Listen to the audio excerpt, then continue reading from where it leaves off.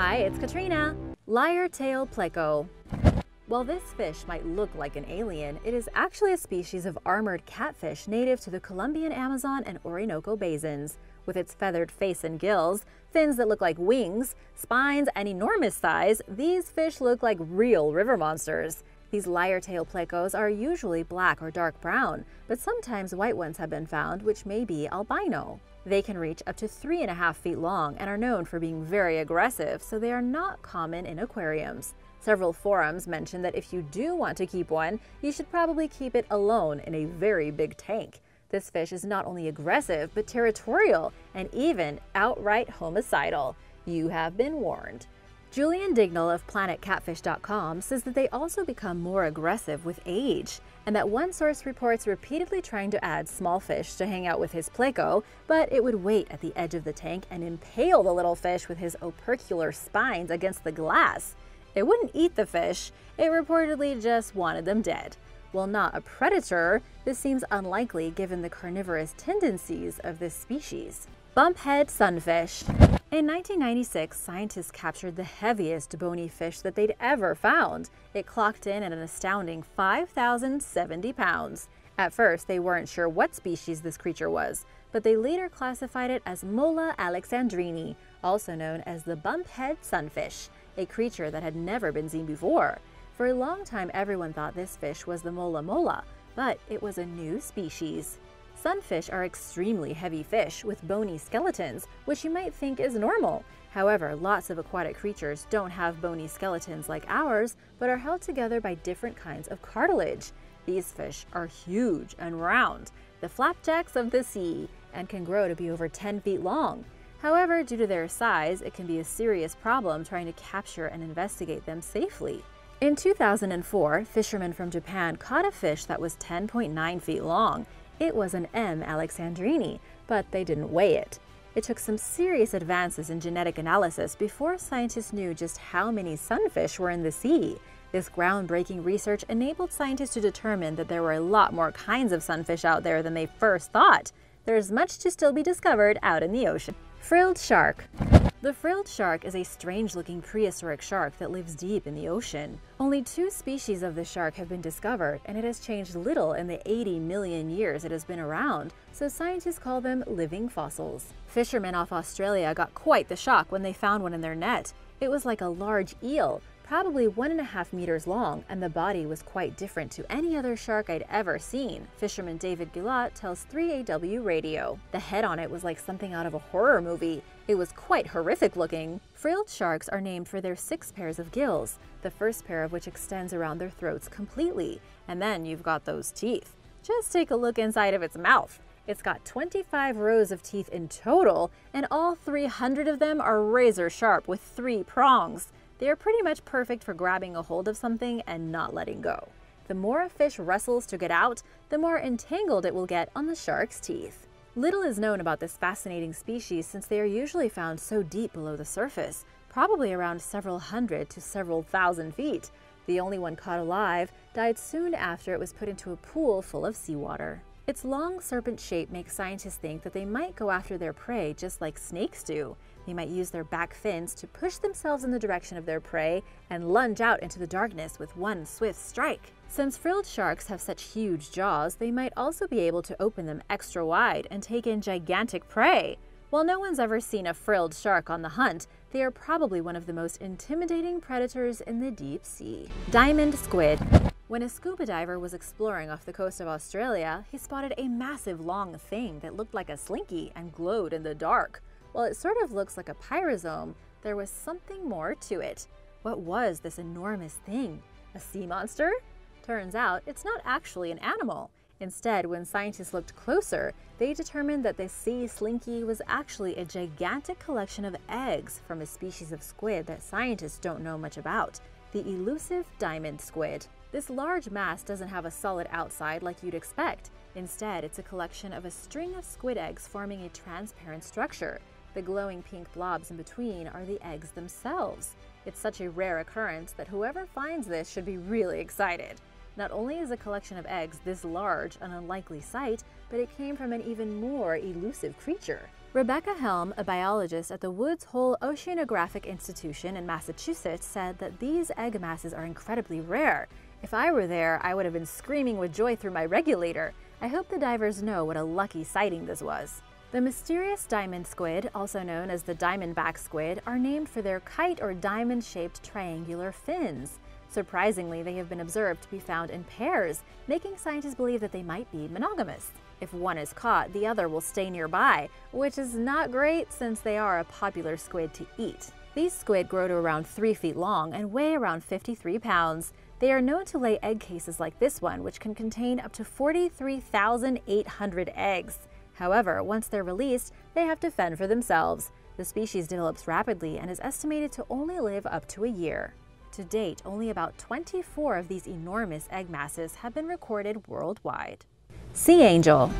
Sea angels are proof that the ocean is unbelievably mysterious and full of things we can barely even imagine. These floating sea angels can be found all over the world in cold waters, but even when you see it with your own eyes, it still almost doesn't look real. These creatures look like something out of a fantasy novel, but they're actually a type of sea snail, which is a strange and wonderful class of animals. They live all over the world's oceans, but most notably right in the middle of the Antarctic seas. Their bodies are almost completely see-through, and they don't grow to be very large. In fact, the biggest species of sea angel is only about 2.5 inches long.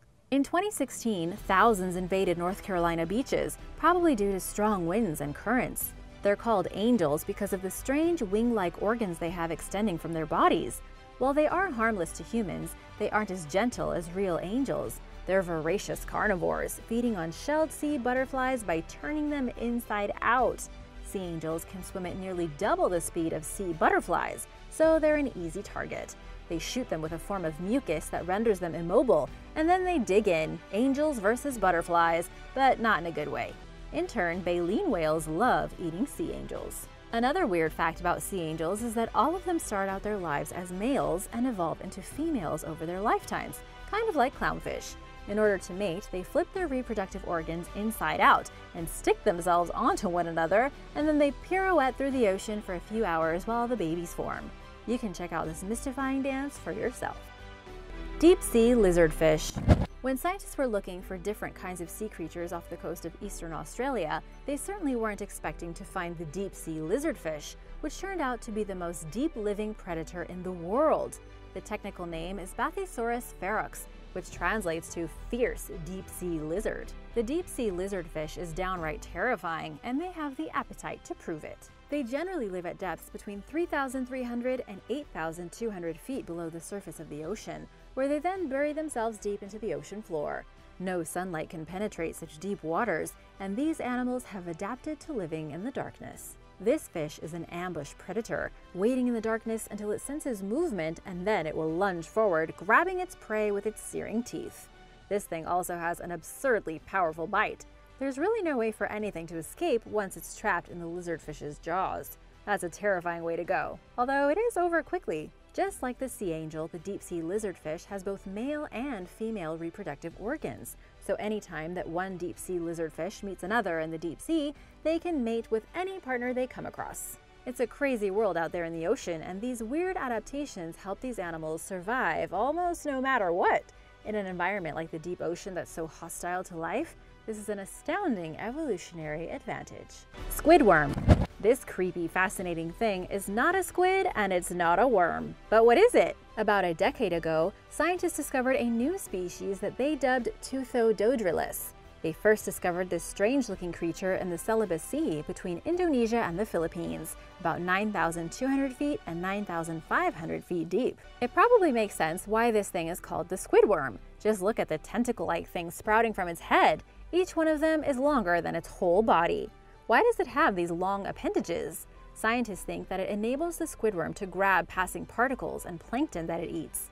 Strangely enough, there were also a lot of them located in the same spot of the deep ocean, which is odd for creatures that live that far down. Although they have squid in their names, they are more worm. They're in the same phylum, Annelid, with their cousins, the earthworm. The 6 pairs of sensory organs pop out from its head, which give it the ability to smell and taste. However, we still don't know much more about this species since we've only discovered it recently. but scientists think that it could be a kind of transition species between worms deep down in the ocean and worms closer to the surface. This could help scientists patch together a mysterious piece of evolutionary history. Number 2. Halitrephis massey jellyfish. What is going on with the Halitrephis massey jellyfish? If you take a look at it, it looks more like a psychedelic poster than a real living animal. But I promise, it's real! Researchers recently took video of this strange jellyfish swimming through the waters around Baja California, Mexico, at about 4,000 feet below the water. The team who captured this video said that its movement is like a bunch of deep-sea fireworks moving through the jellyfish's body. They have a pretty good explanation for why this jellyfish emits a psychedelic display. They think that the colors are formed when canals throughout the jellyfish's body transmit nutrients through the jellyfish's bell, the head-like structure on top of its body. The transmission makes a wonderful array of light come into view, though it's likely that a part of the display caught on video was caused by a reflection of the light from the submarine that was watching the jellyfish. To this day, there isn't all that much information about the so-called firework jellyfish. Like other deep-sea creatures, they are incredibly difficult to spot, given both their remoteness and rarity. But scientists are optimistic that they may be located in other parts of the world. We just have to keep an eye out for them. The gulper eel. The gulper eel, also known as the pelican eel, is one of the strangest animals in the world. Their name is gulper eels because of their gigantic mouths, which can open up in a way that's strangely similar to a pelican, and they can change their shape in a flash. Like other strange ocean creatures, you'll find gulper eels swimming between 1,600 to 10,000 feet below the surface of the ocean. Because of this, they also have another feature that's relatively common to deep-sea creatures. They are bioluminescent, flashing pink and red lights in the dark. Bioluminescence is more common the further down you search, because below a certain depth, there is no seeing anything. The ocean turns pitch black, with predators around every corner. When there's no light from the sun, you might as well make your own. In order to move around, like most eels, the gulper wiggles its skinny body to swim through the water. The gulper eel, which grows up to 2.5 feet long, is best known for its huge, loosely hinged mouth, which is disproportionately large compared to its body and can open extremely wide, enabling the eel to swallow a fish larger than itself. Its jaw alone occupies an estimated 1/4 of the creature's body length, but its teeth are very small. This evolutionary adaptation enables them to bring a ton of water into their mouths and completely inhale their prey, which is an easy way to sweep up tiny little creatures trying to escape. Although they tend to eat crustaceans, many researchers think that their mouths are so big that they could entirely swallow whole fish that are bigger than they are. However, sometimes their mouth is bigger than their stomach, and they eat prey that is too large for them that ends up getting stuck. First swimming dinosaur. At up to 50 feet long and weighing as much as 7 tons, Spinosaurus aegyptiacus dwarfed the Tyrannosaurus rex. Known as one of the strangest dinosaurs ever discovered, it lived between 95 and 100 million years ago during the Cretaceous period and possessed an extremely long tail resembling a paddle. The scientists who discovered the remains of this unique feature in modern-day Morocco described it in the journal Nature as the most extreme aquatic adaptation ever seen in a large dinosaur. The creature's vertebrae contained struts extending as much as 2 feet, giving its tail an oar-like shape. Researchers believe the dinosaur propelled itself through the water by swaying its tail back and forth. This was basically a dinosaur trying to build a fishtail, lead researcher Nizar Ibrahim told National Geographic. Ibrahim and his colleagues argued in 2014 that the dinosaur was semi-aquatic, but their theory was met with backlash from other scholars who contended that Spinosaurus was strictly a land dweller. The discovery of the oddly shaped tail was a game-changer to previous findings, however, providing the most solid evidence thus far that the species did, in fact, spend a sizable portion of its life in the water. Simply put, a tail of its kind would have no practical use on land, and its unique shape appears to be an evolutionary adaptation for navigating in a marine habitat. What do you think? Have you ever heard of this dinosaur before? Let me know in the comments below. Ancient cemetery. While hunting for dinosaur remains at a site called Gobero in Niger in 2000, a group of scientists led by University of Chicago paleontologist Paul Sereno stumbled upon a large human graveyard, possibly dating as far back as 10,000 years. It turned out to be the largest known Saharan cemetery, containing the remains of fish, crocodiles, and other creatures, in addition to around 200 humans. Evidence suggests that the site was inhabited during 2 distinct periods, with roughly 1,000 years in between. The groups that occupied the site, known as the Kiphians and Tanarians, left behind more than just their corpses. Artifacts relating to their daily lives, including harpoons, bone jewelry, and arrowheads, were discovered alongside the deceased. There were numerous bizarre burials as well, including a man whose head was placed in a pot and another who was laid to rest on top of a turtle shell, as well as a woman who was buried facing two children. The women and the two children were likely buried on top of a bed of flowers, as evidenced by pollen found in their graves. Even more bizarrely, the tools and animals at Gobero seemed out of place for the modern Sahara climate. This is because they originate from a time known as the period of the Green Sahara, also known as an African humid period, during which changes in the Earth's orbit brought more rain to the region, resulting in more vegetation, water, and life forms. The Tamanrasset River. The Sahara Desert is the largest hot desert in the world where only the toughest wildlife can survive. But it wasn't always that way.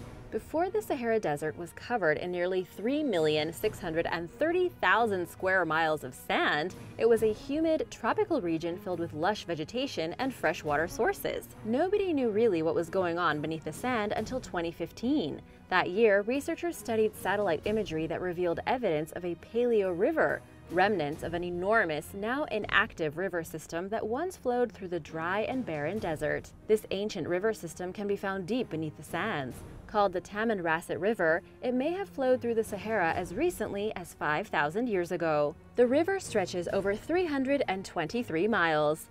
These channels are periodically reactivated during warmer climate cycles called African human periods, the most recent of which ended roughly 6,500 years ago.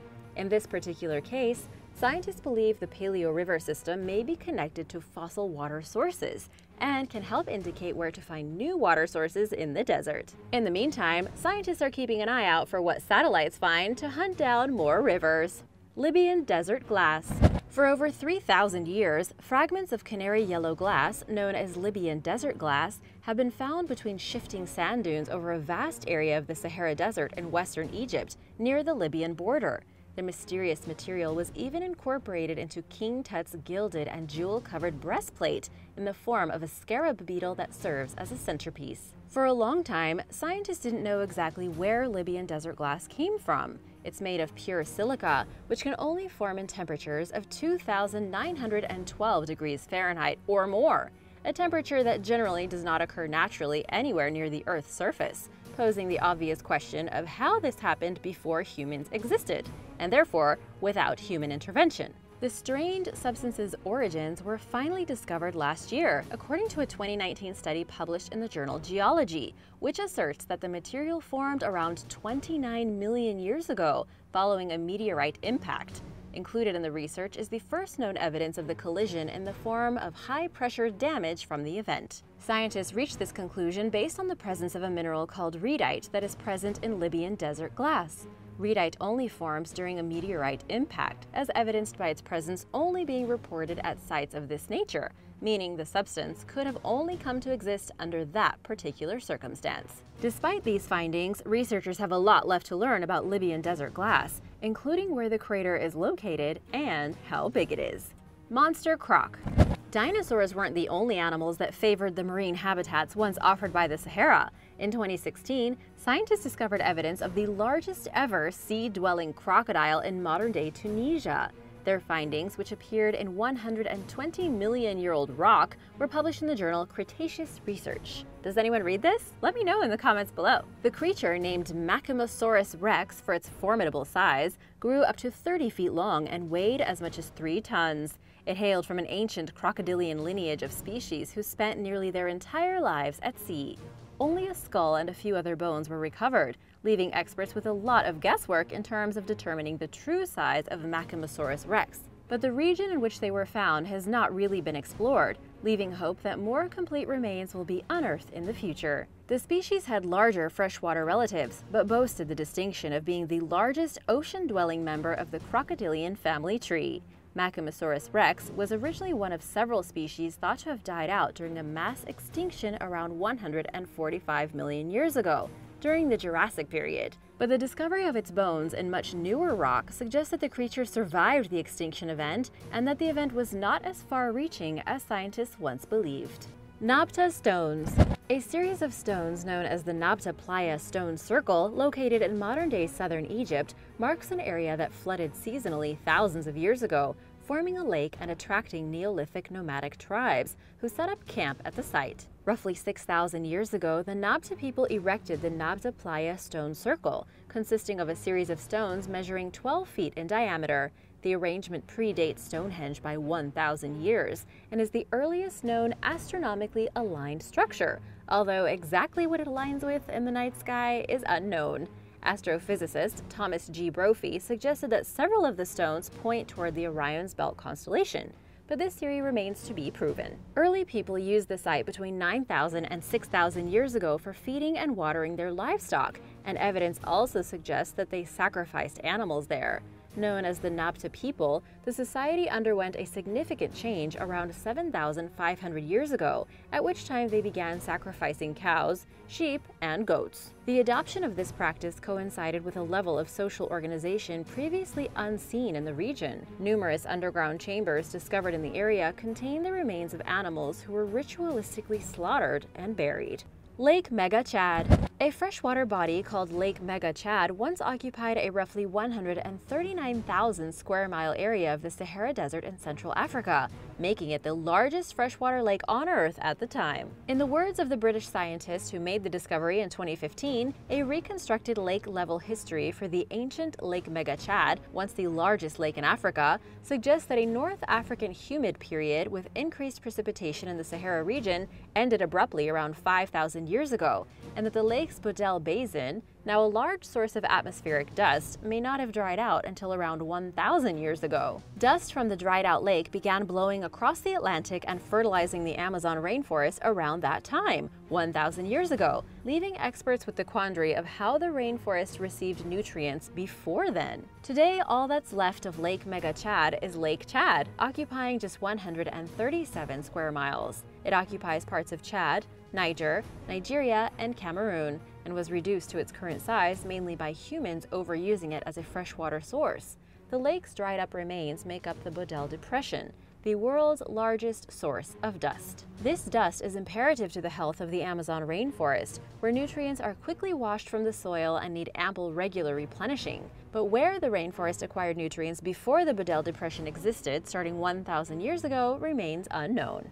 Lost Libyan civilization. There's more to the Sahara Desert's hidden secrets than ancient bodies of water. Satellite photographs released in 2011 show over 100 fortresses or castles belonging to a so-called lost civilization that once inhabited southwestern Libya. These settlements, which date back between 1 and 500 AD, were inhabited by a mysterious but advanced people called the Garamantes. However, under Gaddafi, they remained unrecorded and unexplored. After the fall of his regime, archaeologists could now go in person. An early 2011 expedition to the fortresses, located roughly 620 miles south of the Libyan capital of Tripoli, yielded pottery samples confirming the Garamantes' former occupation. During the trip, archaeologists noticed the ancient structure's stunning state of preservation. At first glance, the ruins resemble something of a Roman nature, but project leader David Mattingly said, actually, this is beyond the frontiers of the Roman Empire. These sites are markers of a powerful native African kingdom. There are mud brick remains of castle-like complexes with high walls,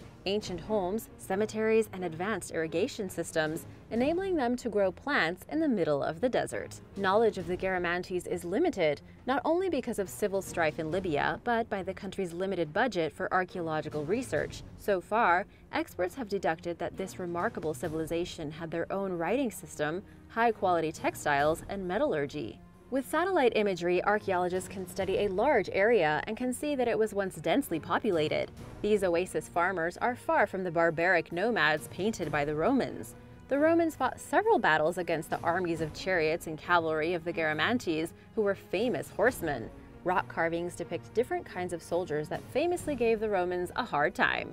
For some mysterious reason, the Garamantian civilization began to decline in the 5th century and then disappeared. Valley of the Whales. As you now know, the Sahara Desert contained vast bodies of water on and off throughout history. Included among these was the Tethys Ocean, which existed tens of millions of years ago.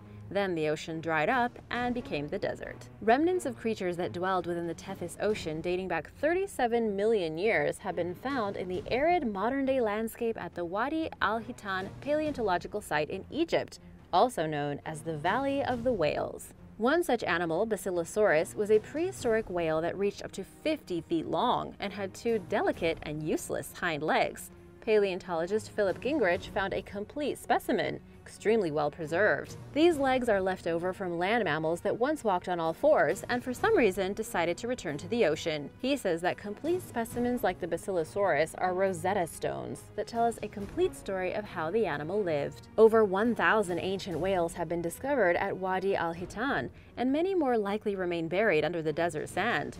These creatures could help scientists understand how whales made an apparent evolutionary U-turn, as National Geographic's Tom Mueller calls it. Simply put, terrestrial creatures evolved from aquatic animals that made their way to land where it was easier to breathe and live. Some of these species somehow made their way back into the water, and their land-designated body parts, like legs, lost their purpose. While this apparent reversion back to marine life is a fascinating feature among sea-dwelling mammals, scientists have yet to properly situate these creatures in the evolutionary family tree. Where do you put a whale with legs?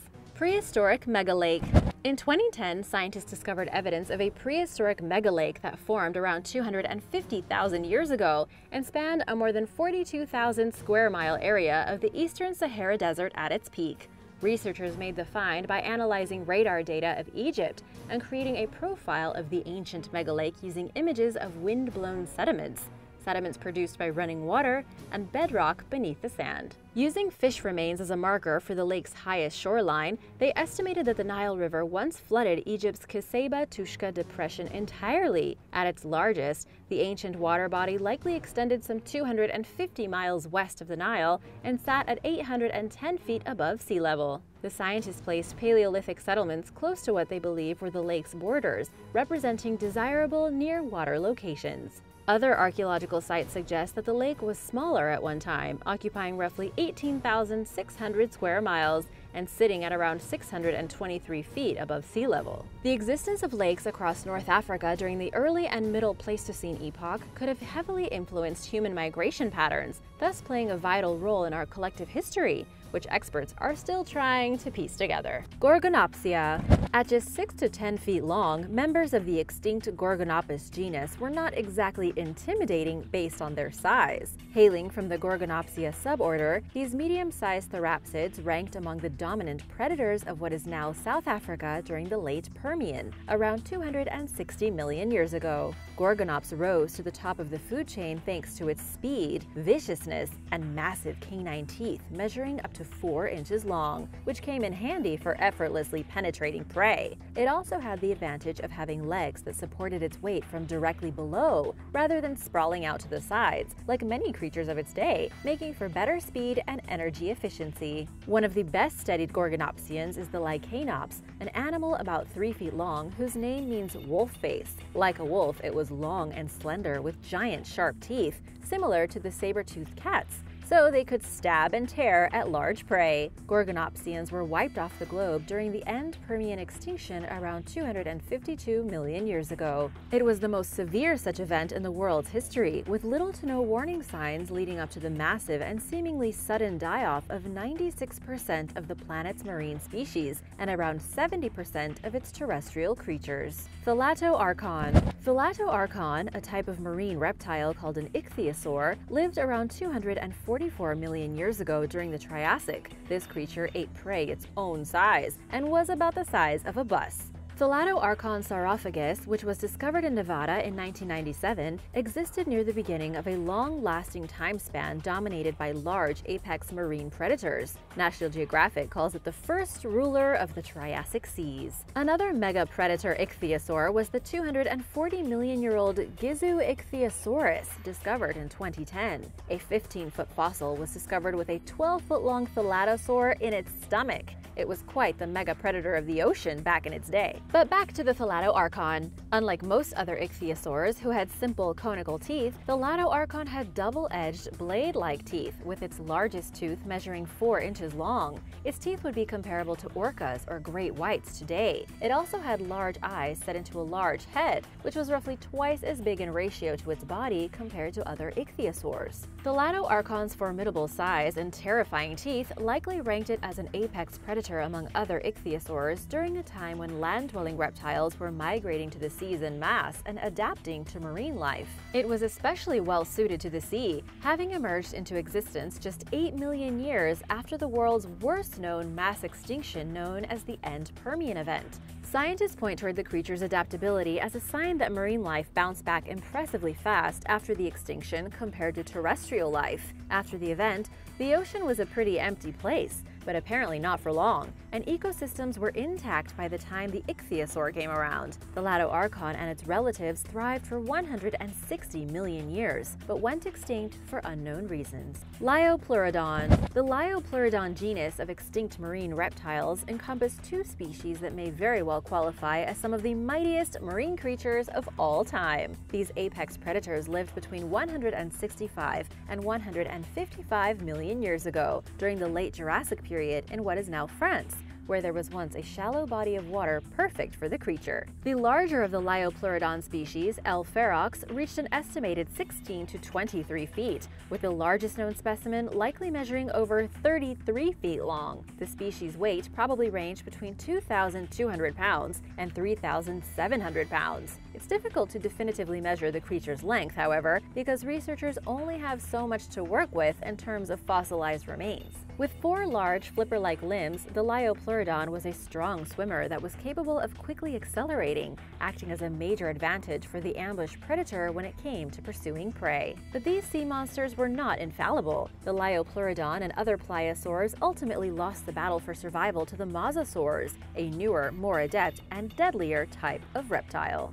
Phoberomus pattersoni. While prehistoric marine predators are terrifying for obvious reasons, it would be relatively easy to avoid one. After all you'd have to do is stay out of the water. But there may be no escaping from Phoberomus pattersoni, one of the world's largest extinct rodents, which measured up to 9.8 feet long and weighed between 550 and 1,540 pounds, with a standing height of around 4.2 feet. Related to modern-day guinea pigs, the creature existed around 8 million years ago in South America's Orinoco Delta, which includes areas of Venezuela and Colombia. While this ratzilla was herbivorous, its appearance is nonetheless terrifying, especially to those who suffer from a phobia of rodents. There are also plenty of herbivores that can hurt you, like hippos and elephants, if they want to run you over. Just because they don't eat you doesn't mean they can't defend themselves. Like the modern-day capybara, P. pattersoni was semi-aquatic and likely foraged for food along riverbanks, according to University of Leeds researcher R. McNeil. While the creature's large size may seem abnormal to the average Joe, it confuses scientists for the exact opposite reason. The question that puzzles me is not how Phoberomus could have been so large, but why the overwhelming majority of rodents are so small, a researcher said.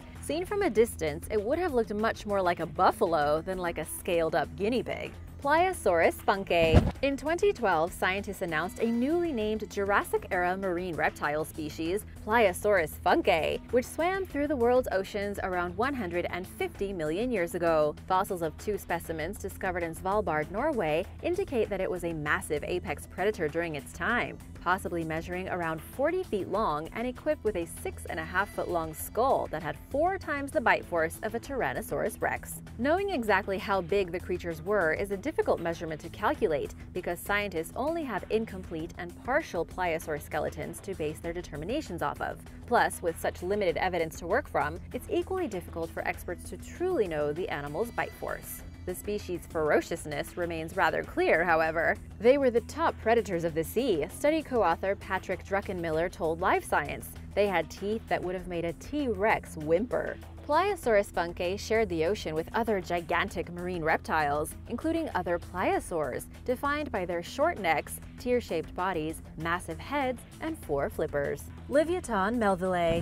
Livyatan melvillei was a legendary whale of prehistoric times that was a ferocious predator of the oceans. Growing to between 45 and 60 feet in length, these terrifying whales ate other whales and megalodons. Remains that have been found of Livyatan melvillei show that it lived in the world's oceans about 13 million years ago during the Miocene epoch. During that time, the ocean was full of huge and varied species that provided the Livyatan with plenty to feast on. It would, however, have had a mighty foe in the waters in the form of the megalodon. It is believed that these creatures overlapped at some point and lived at around the same time. The megashark was a similar size to the Livyatan, and while it's thought unlikely that the two would have hunted each other often, it's quite possible that they came up against one another in the pursuit of prey. Most experts think that the Livyatan would have come out victorious if this ever happened. They had giant teeth about 15 inches long, perfectly placed for grabbing and ripping out flesh. T-Rex teeth in comparison would reach up to 12 inches.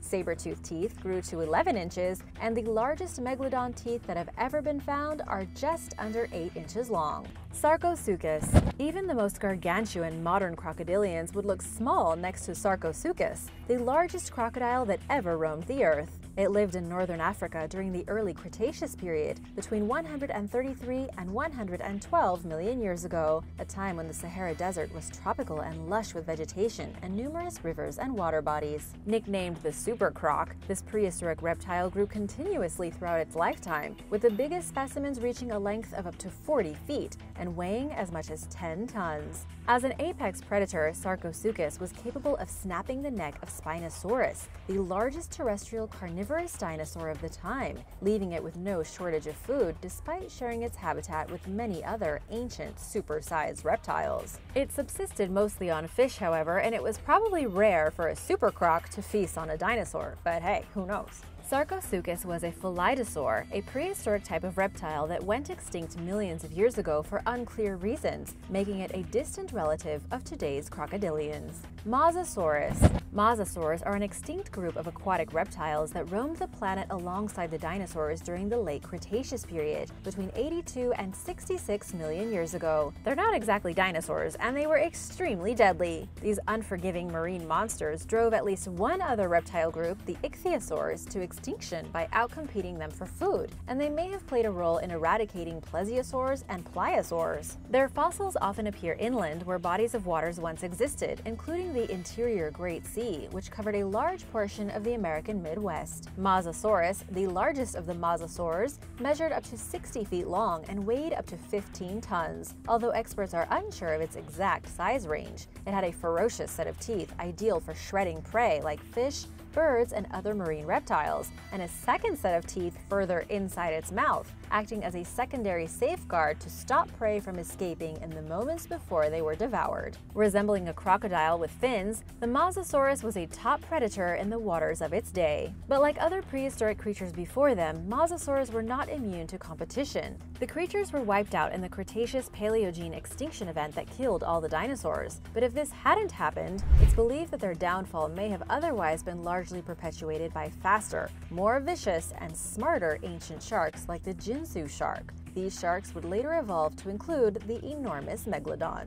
Terror birds. Terror birds emerged into existence around 60 million years ago, before Central America formed and when South America was an island, and roughly 5 million years after the extinction that wiped out the dinosaurs. This family of carnivorous, flightless birds encompassed 17 species, which ranked among the region's largest apex predators, ranging in height from 3 to 10 feet. Included among the scariest terror birds was the Brontornis genus, which grew to 9.2 feet tall and weighed between 770 and 880 pounds. Terror birds are best known for their large, sharp beaks, which were capable of inflicting sufficient damage by pecking or stabbing something really hard, with enough power to sever a spinal cord. They also had piercing talons, which they used for kicking and holding down prey as they ripped their guts out. BBC reports that Titanus was as big and fast as an ostrich, with feet that could snap the femur of a cow. A peck from this bird could knock your head off. They were at the top of the food chain in South America for tens of millions of years,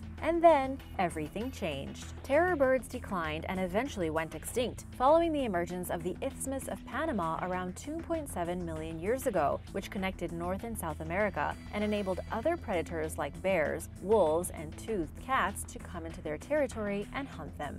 Basilosaurus. Between 41.3 and 33.9 million years ago, during the late Eocene epoch, a prehistoric whale genus called Basilosaurus lived throughout the Tethys Sea and other water bodies of the ancient world. These early marine mammals were members of a primitive group of cetaceans called Archaeoceti and were top predators in their environments. There are two known Basilosaurus species. Fossils of one species, B. cetoides, were first discovered along the U.S. Gulf Coast, with others being found in the eastern U.S. Evidence of the second species, B. isis, has appeared in North Africa, including Jordan, Egypt, Morocco, and Tunisia, and possibly even Antarctica. Basilosaurus was perhaps the largest creature of its time period, reaching up to 60 feet long, with a 3-foot-long skull that had a bite force comparable to a T-Rex. The study of the ancient whale's stomach contents revealed that it was, indeed, a formidable and fearsome force in its habitat, feasting on fish and sharks measuring up to 20 inches long. Bite marks on the skull fossils of smaller whales also bear evidence that Basilosaurus preyed on other cetaceans, including specimens from the Dorodon genus. Basilosaurus likely went extinct around 34 million years ago during the Eocene-Oligocene extinction event, which was small compared to some of history's other extinctions, but saw the eradication of many marine creatures, including the last surviving Archaeoceti. Kronosaurus. With specimens measuring 30 to 36 feet long and weighing between 7 and 10 tons, the extinct Kronosaurus genus encompassed some of the prehistoric world's largest pliosaurs,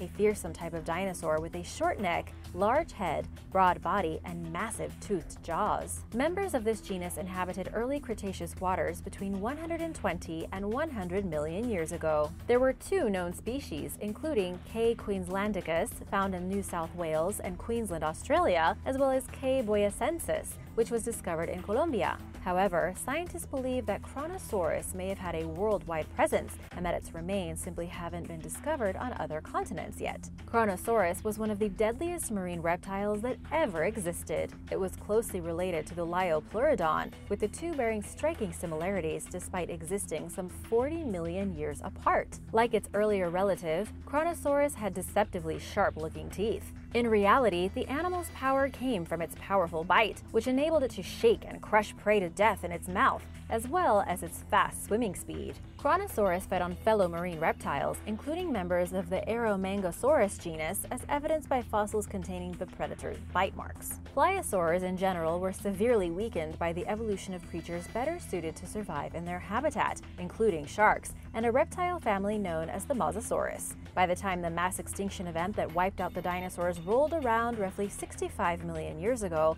pliosaurs were virtually eradicated from the planet. Vampire of Venice. In 2009, archaeologists revealed the discovery of the remains of a female vampire in a 16th century mass grave of plague victims near Venice, Italy. Originally found in 2006 on the Venetian island of Lazaretto Nuovo, a brick was jammed into the woman's jaw, forcing her mouth open. Archaeologists were pretty shocked. They had heard stories of this type of thing, but there had never been such blatant proof. This was an exorcism technique that was practiced on suspected vampires in Europe at the time. It was the first ever discovery of human remains that appear to represent an alleged vampire. A few years before being found, forensic archaeologist Matteo Barini from the University of Florence led a study to learn more about the woman's identity, why she was suspected of being a vampire, and what she looked like. They determined that the woman was between 61 and 71 years old. She ate mostly vegetables and grains, indicating that she was probably lower class and likely lived a rather ordinary life. Her age was rather shocking, as most European women during the Middle Ages didn't live nearly that long. At the time, many people believed strongly in vampires. This notion was partially fueled by a dark fluid that flowed from the nose and mouth of corpses during the decomposition process.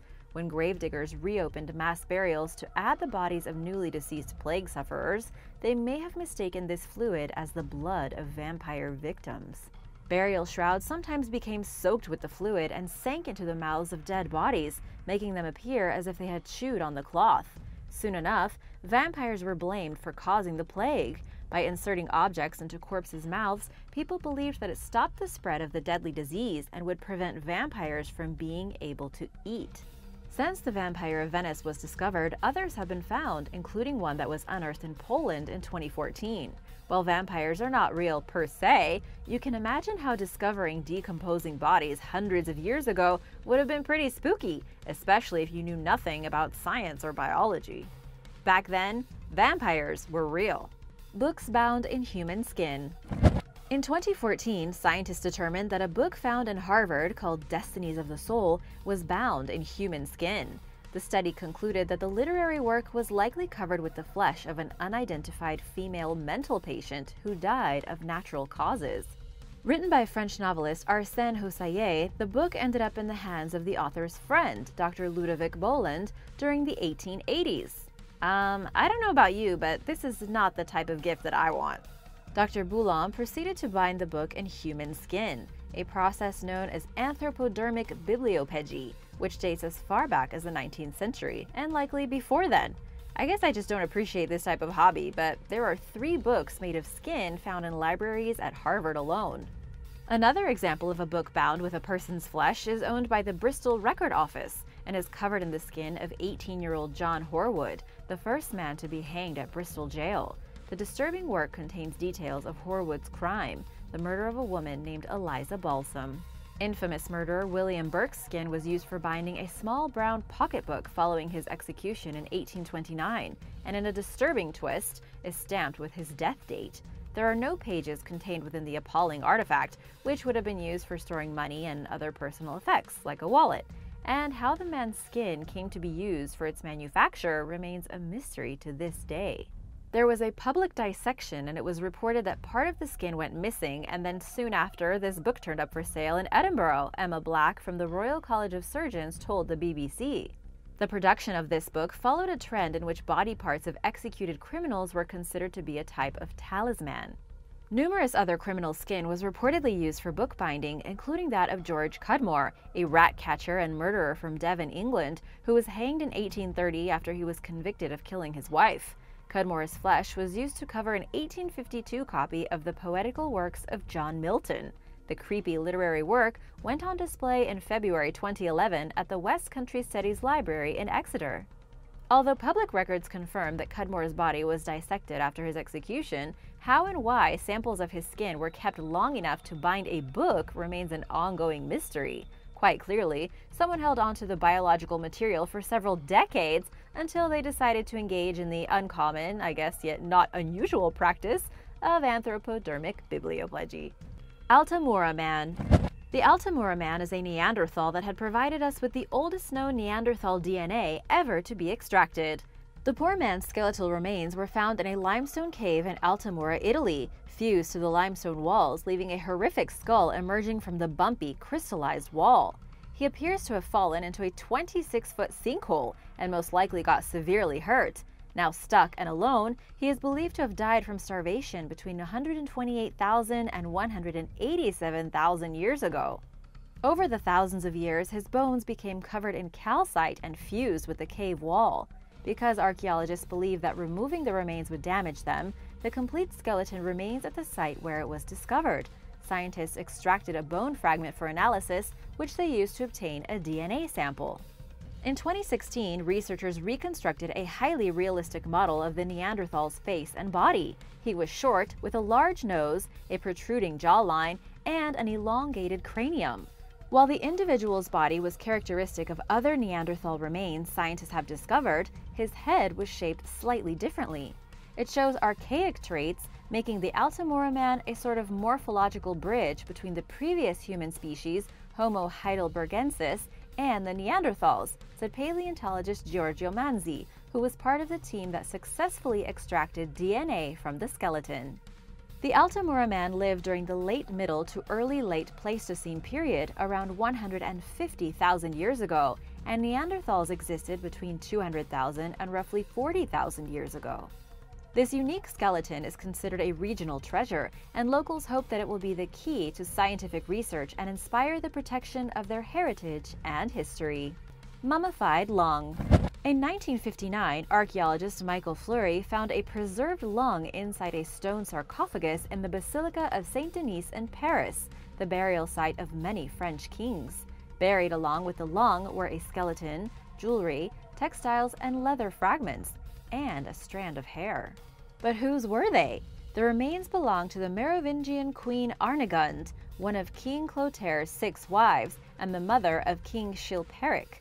She lived roughly between 515 and 580, and her burial was identified based on a gold ring bearing the inscription Arnegundis.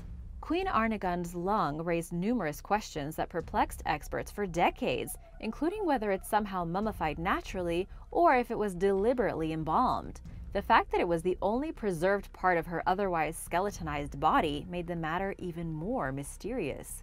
In 2016, an international team of researchers led by bioanthropologist Raffaella Bianucci determined that the lung's remarkably preserved state likely results from a copper belt Arnegund's corpse wore when she was buried.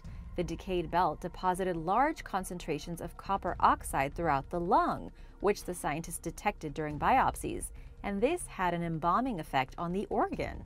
They also determined that the queen's body was injected with a fluid made from a mixture of spices and aromatic plants, which also likely contributed to the lung's preservation. Murder Island Mass Grave. In 1629, a Dutch merchant vessel called the Batavia ran aground on a small coral island roughly 37 miles off the Australian coast. Around 60 people out of the 341 souls aboard were lost in the wreck, while another 280 or so sought refuge on Beacon Island, which has since been nicknamed Murder Island. As part of an effort to learn more about the circumstances surrounding the disaster, archaeologists discovered a communal grave containing the remains of 5 individuals on Murder Island in late 2017. This and other evidence shows that in the months following the Batavia's wreck, around 115 of the 280 survivors were murdered in a brutal mutiny. But the ship seemed doomed from the outset of its maiden voyage when it departed the Netherlands seeking spices from Indonesia, known as the Dutch East Indies at the time. It was one of 7 vessels in a fleet, but it became separated from the convoy following a rough storm in the North Sea. At some point, a female passenger was assaulted, revealing the first signs of a possible mutiny. When the Batavia ran aground, its survivors sought shelter among several shallow islands. Sometime thereafter, the ship's third-in-command organized a mutiny of 40 men amid an increasingly scarce freshwater supply in an attempt to optimize their chances of survival. Merchant Geronimus Cornelis led the rebellion, commanding certain groups of people to seek resources on nearby islands, murdering others in a methodical and organized fashion. The communal grave that was discovered in 2017 appears to contain the remains of people who were laid to rest respectfully rather than hurriedly, suggesting that they were not victims of Cornelis's convoluted mutiny. Researchers theorize that they died shortly after the disaster and before the violence began. Experts hope to learn more about the deceased individuals through further analysis of their remains. Death Labyrinth. While working at the 3,000-year-old Chavin de Huántar Temple in Peru in 2018, scientists discovered a complex maze of underground tunnels, as well as 3 skeletons of humans who appeared to be killed during sacrifices. They made the fascinating find using tiny remote-controlled robots equipped with lights and cameras, which were designed by Stanford University engineers. Also included among the artifacts found in the tunnels are ceramic fragments and tools. Altogether, experts identified 35 interlocking tunnels dating back between 1200 and 200 BC. The human remains found inside were found to be those of a child, a teenager, and a young man between 20 and 30 years old. One of the skeletons was found face down, suggesting that the ill-fated individuals were perhaps sacrificed. John Rick, the project's director, said authorities and priests played with the architecture and carried out rituals with drugs, noise, and light manipulation that pilgrims could not explain, and made them believe the leaders of Chavin had higher powers. The discovery was hailed as one of the most significant archaeological finds in the last half-century. Kabayan Mummy Caves. During the early 20th century, industrial loggers in the forest north of Manila, the capital city of the Philippines, discovered hundreds of coffins and human remains inside a series of ancient burial caves. The graves belong to the Ibaloy tribe, who experts believe interred the remains between the years 1200 and 1500. Shortly before someone passed away, they drank a salty concoction to begin the mummification process. Once the person passed, their body was cleansed, prepared with herbs, and heated over a several-week period. As part of this regimen, the deceased individual was set over a fire in a seated position while tobacco smoke was blown into their mouth to dry their internal organs. Then the corpse was situated in a fetal position inside a decoratively carved oval-shaped wooden coffin. This practice ended following the arrival of the Spanish in 1500, and the burials remained undisturbed until they were rediscovered in the early 1900s. They were designated a national cultural treasure, but very little protection was extended to the burials, and looting and vandalism became major issues, among other naturally caused problems, such as fungal growth and insect infestation. For these reasons, the government has avoided publishing the exact location of the tombs. People still manage to find them, but the journey to the site is arduous, requiring a 5-hour drive into the mountains, followed by a 5-hour hike up a series of stone steps. Locals continue to pay respect to the mummies via prepared meals, which help to ensure that the deceased are well fed in the afterlife. Shrieking death whistles. One of the arguably most terrifying sounds a person might hear is that of the Aztec shrieking death whistle, which, in the words of Ruben Westmass in a Discovery article, sounds like a screeching zombie. It is definitely a shriek of death. These creepy musical instruments may have been used for numerous purposes, including intimidation before or during battle, or perhaps for calling the gods for healing purposes and accompanying the dead into the afterlife. One thing archaeologists are sure of, however, is the fact that shrieking death whistles played a role in human sacrifices.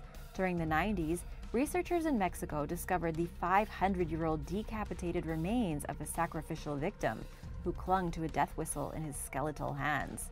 It wasn't until years later that an archaeologist decided to blow into the strange object that was housed on a shelf. It emitted a high-pitched, death-like scream. There are different air streams generated within the structure of these instruments, which then diametrically hits against each other, music archaeologist Arnd Adjiboth told Gizmodo, and thus the Aztecs were able to produce a very shrill and noisy sound. Imagine hundreds or even thousands of these screaming whistles sounding at once. The horrifying sound immediately captivates the imagination and takes you to a very dark place. Hundreds of lost sites. Burned grass and dead crops are almost never a good thing, but a scorching heat wave that hit the UK and Ireland in 2018 revealed the presence of around 1,500 archaeological sites over a short, several-week span. The oldest among them date back roughly 5,000 years to the Neolithic period, while others are from as recent as the Tudor dynasty. Aerial archaeologists from historic England detected the sites by flying over them and identifying them among the heat-damaged landscape. Included among the discoveries are burial mounds, military structures, lost villages, ancient field boundaries, and a demolished Tudor hall and the outline of its intended replacement. Some of the sites were more recognizable than others, and some were downright perplexing or eerie. For example, one bizarre prehistoric settlement found in Cornwall is surrounded by concentric ditches, while a rare medieval cemetery was found in Wales, and other burial sites were discovered in Scotland and Ireland. So what's so scary about these newly found sites? For one, they all appeared very quickly and over a short time period. Secondly, they offer a glimpse into little-known parts of the region's past, including cemeteries, which are inherently creepy to begin with. Unfortunately, few of these sites will be excavated, but on the bright side, many are now protected from damaging activities such as deep plowing. Thanks for watching! Which discovery did you like the most? Let me know in the comments below, and be sure to hit that subscribe button if you haven't already. See you next time! Bye!